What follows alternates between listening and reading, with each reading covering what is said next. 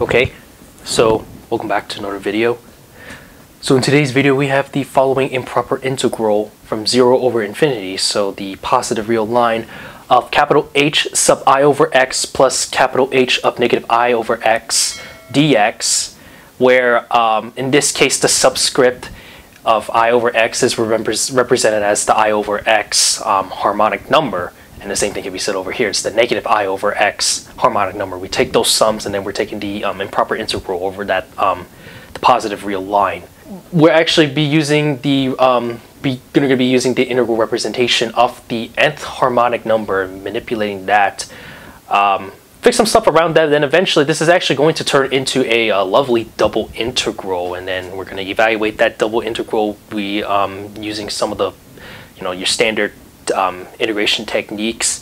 There's actually also in one of the steps eventually when we come across further along, we're going to have to define some function as a generalization, manipulate that generalization to help fill in the gaps, and then this will eventually turn out nice into a sum, and the sum you're going to see eventually is a well-known sum in the world of complex analysis. Well, even analytic number theory, I'm sure you guys can figure out what I'm talking about.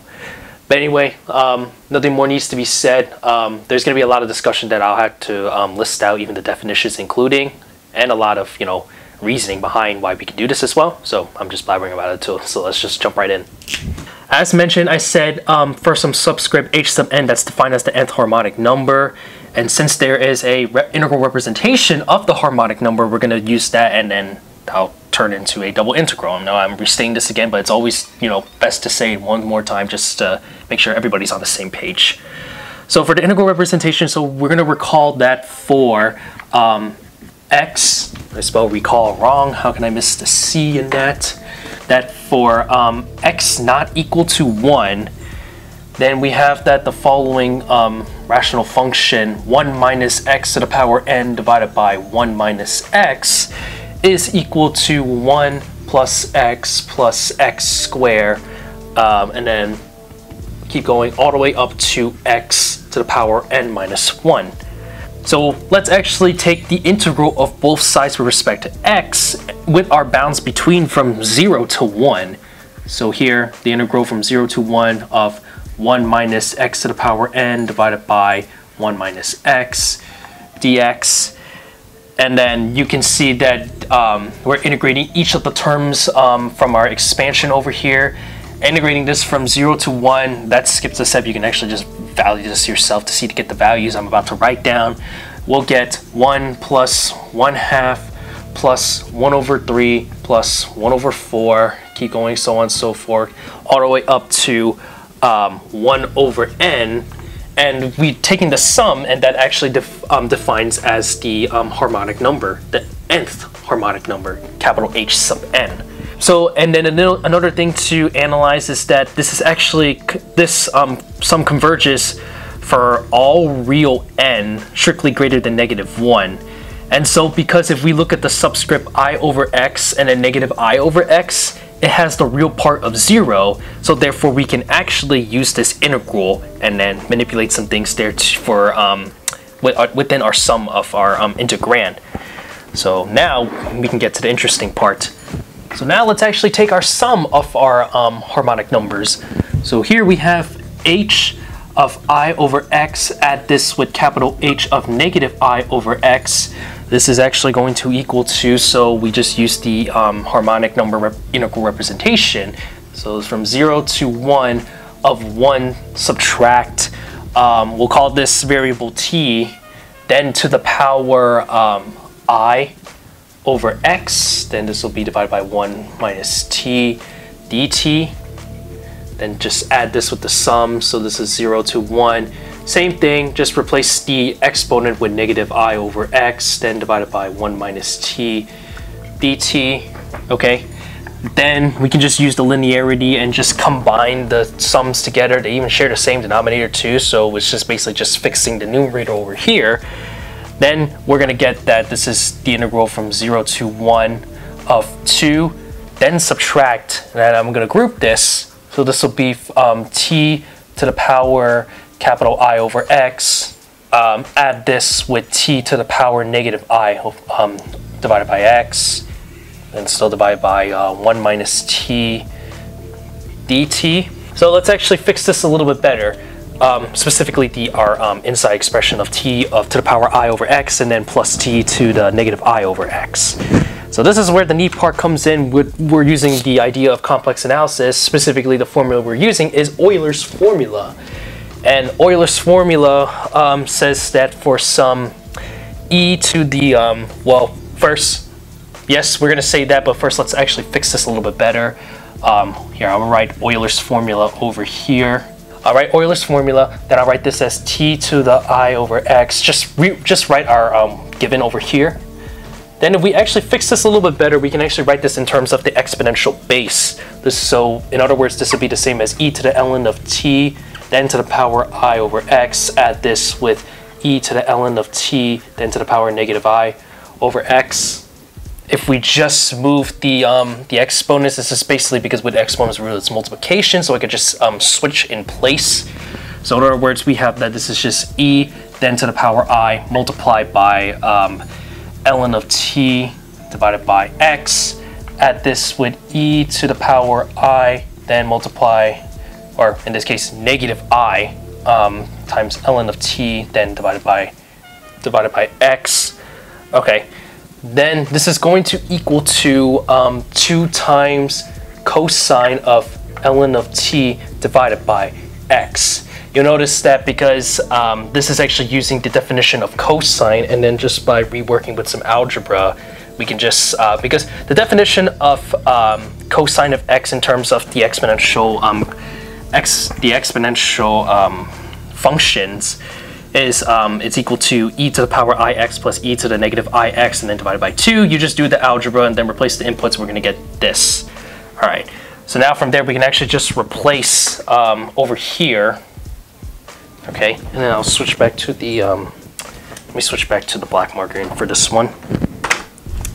Then we're going to get our new rewritten integral. So then this will be, and because there's a 2 over here and a 2 over here, I'll just factor that out of the outside the integral. So this is 2 times the integral from 0 to 1 of 1 subtract cosine of ln of t, then divided by x, and then multiply with the dt, and then divided by 1 minus x, like so. We're making some progress over here. Now we just actually integrate this both sides in respect for our, well, really in respect to x, but also with within the bounds from 0 to infinity. Okay, so now let's switch back to over here. Now with our new integral from 0 to infinity of, now rewriting the same integral, that's basically the given that we want to evaluate. So h then I over x plus h negative I over x dx. And so we set this equal to 2 times, so just factor out the 2. So this is now our double integral over here from 0 to infinity, then multiply with the integral from 0 to 1. Sorry, I'm kind of itching over my face. Of 1 subtract cosine of ln of t divided by x. Then this is dt, and then 1 minus t, and then dx. Now from here, we can actually let's change the order of integration. So I'll put it equals, I know there's, the placement's not right exactly, but just know that this equals denoting the next step over here. Using the order, changing our order of integration, so I'll put t first for our integral, and then we just move the fractions around. So this will be from 0 to 1 of 1 divided by 1 minus t, then with the integral from 0 to infinity of 1 minus cosine of ln of t divided by x dx, or rather, yeah, no, dx, and then dt. Missing a parentheses over here, so that's fine. We want now, we want to solve the integral. Specifically, what integral am I talking about? Well, we want to solve this integral right here. That's what we want to do first. So this is where we're going to have to define a little generalization of, rather a function, if you want to call it, to solve that integral. So let's actually do that. First, solve this integral. Let's define a function. We call this f of a. Okay. then f of a is going to equal the integral 0 to infinity of 1 subtract cosine of a, then divided by x, then dx. Now, if we just use Feynman's trick or differentiate under the under the integral, so then we have f prime of a is equal to 0 infinity of, this will be sine of x of a divided by a divided by x, then multiply with dx divided by x. Okay, so now if we actually just make the change of variables, let me actually write this down. Change the variables. Let's switch from, in this case, we'll switch from x to 1 over x. Then we're gonna have the new substitution of the integral. We'll have that this is the integral from 0 to infinity of this will be sine of a times x, then divided by x dx. Okay, and then you'll see that this is a generalization of specifically known as the Dirichlet integral. So let's actually, a can be, well, constant rather, but well, yes it is, because this is a generalization. So specifically, let's assume that a is a negative number, so a is strictly less than 0. All right, we know that the well-known value of because sine of x over x, because a is positive, the well-known value is pi over 2. It's also noted that sine of ax over x is, well, it's an even function, so it's symmetric. So in other words, if we're doing this with a is less than 0, because the Dirichlet function, obviously, Dirichlet integral is defined from 0 to infinity of the integrand. So if we just take this backwards, it's the even function where a is our negative number. This is just basically the negative of pi over 2. So if a is strictly less than 0, then f prime of a is equal to pi divided by 2, or excuse me, negative pi divided by 2. Now we just integrate both sides, then we're going to get that f of a is equal to negative pi times a divided by 2, then add this with c. If we let a equal 0, then so a is equal 0, then c is equal to 0 as well. So therefore we can say that f of a is equal to the integral from 0, well, is basically our given generalization over here. So 1 subtract cosine of a divided by x dx is equal to negative pi times a divided by 2. So let me just, this is not the final answer, but I just want to box this just to know that this is what our generalization is coming down to. And of course, you might be thinking to yourself, why do we want to assume that a is strictly a negative number? If you notice that if we actually set a equals ln of t in this case, that's why we have a generalization, and ln of t in this case is what we're dealing with in this integral is a constant. If we let a equals ln of t, notice is that because we're dealing with the bounds with the variable t, and we're integrating this between 0 to 1 over here, between from 0 is less than t is less than 1, ln of t is actually strictly negative. Therefore, if we were to plug ln of t back in, then this is just, I'll put the equal signs over here denoting that this is actually just equal to negative pi ln of t and then divided by 2.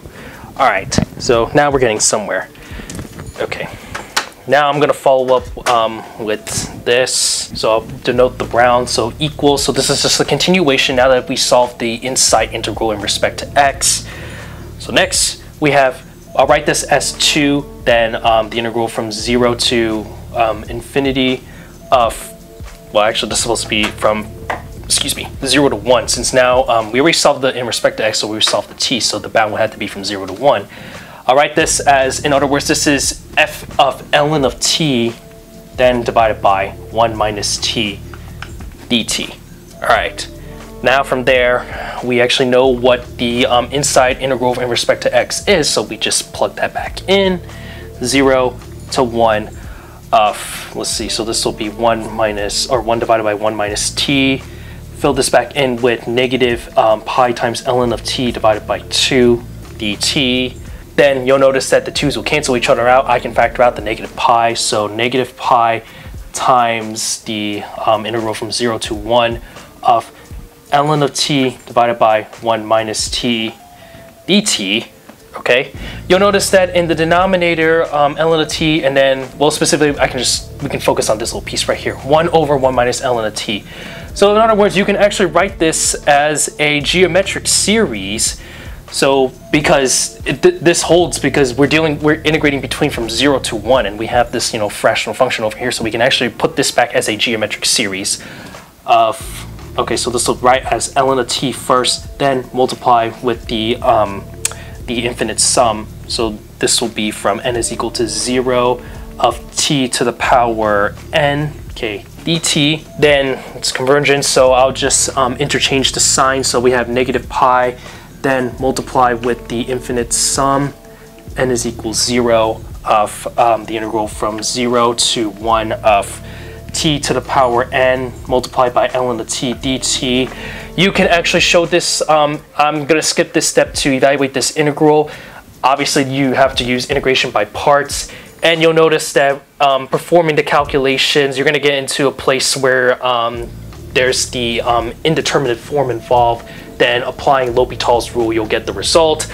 But after applying all this out, you're going to get that this is just equal to, well, the integral specifically is supposed to equal to -1 divided by n plus 1 quantity square. So I'm going to put that down, and then we're going to continue forward from here. Okay, so we have negative pi, then this is n is equal 0 of, let's see, -1 divided by n plus 1 quantity square. Okay, then this means if I just keep going, this is the negatives will cancel each other out, and what I can do is I can actually re-index this. So this is pi, then multiply with the infinite sum. We have pi, then the infinite sum, n is equal 1. Then if I put this as 1 divided by n square, notice that this term over here is a well-known problem known as Basel's problem, or in other words, the Riemann zeta, as when s is equal to 2, we know that that value is actually just going to equal pi squared divided by 6. So therefore, we have pi times pi squared divided by 6. Therefore, the final answer is pi cubed divided by 6, like so. And there we have it, the final answer in the red box. And there's this is actually very interesting. I know this is the first time I'm dealing with harmonic number integration, because I told you I actually done sums in the past. A couple of the videos I've actually done were infinite sums of the harmonic number. So this is a first, and this is everything that we have to we've actually written down, generalized using a bunch of formulas, techniques, and there we have it, pi cubed divided by 6 of our sum of the harmonic numbers of the I over x and then negative I over x. So yeah, that's pretty cool if you ask me.